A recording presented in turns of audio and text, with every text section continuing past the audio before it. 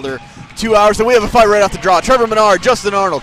They both tie up right at center ice. Arnold throwing the rights with Menard throwing a right as well. Arnold getting a good one in as both players tumble to the ice. Menard with the momentum, dragging both players down.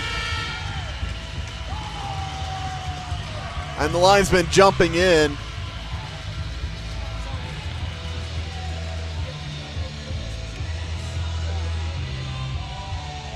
Number of punches, I'm going to give Arnold the advantage there, 2-1.